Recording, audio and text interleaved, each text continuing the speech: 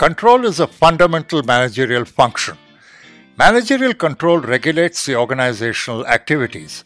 It compares the actual performance and the expected organizational standards and goals. For deviation performance between actual and expected performance, it is necessary corrective action is taken. There are various techniques of managerial control which can be classified into two broad categories, namely traditional techniques and modern techniques. In this part, we will look at the traditional techniques. Traditional techniques are those which have been in use by companies for a long time and even useful right now. These include personal observation, statistical reports, break-even analysis, and budgetary control. Personal observation. This is the most traditional method of control. Personal observation is one of those techniques which enables a manager to collect the information as first-hand information.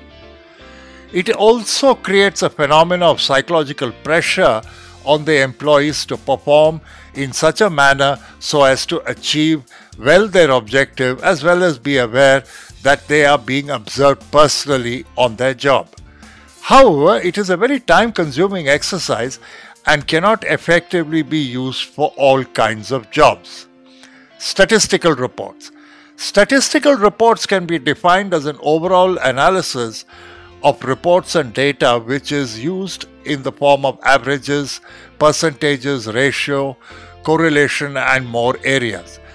They present useful information to the managers regarding the performance of the organization in various areas. This type of useful information, when presented in various forms like charts, graphs, tables, and more, enables managers to read them more easily and allow a comparison to be made with the performance in previous periods as well as benchmarks.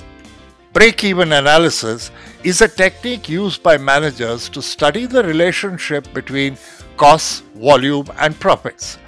It determines the overall picture of the probable profit and losses at different levels of activity while analyzing the overall position. The sales volume at which there is no profit, no loss is known as break-even point. There is no profit or no loss.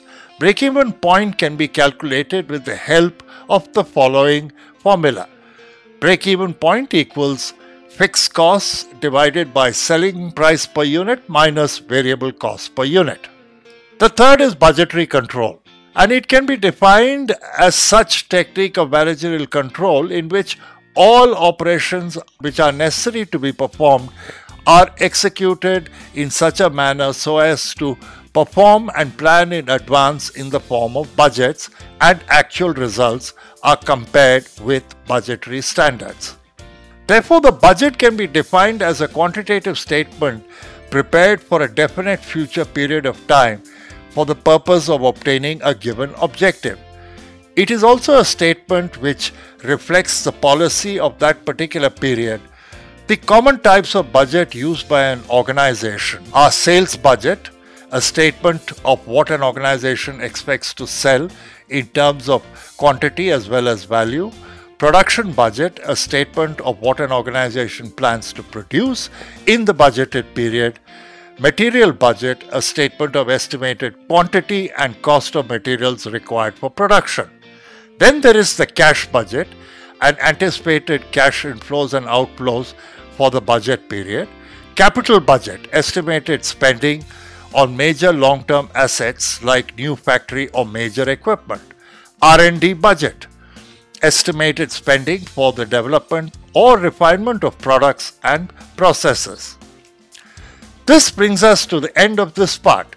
In the next third and final part, we will look at modern techniques of managerial control. Thank you.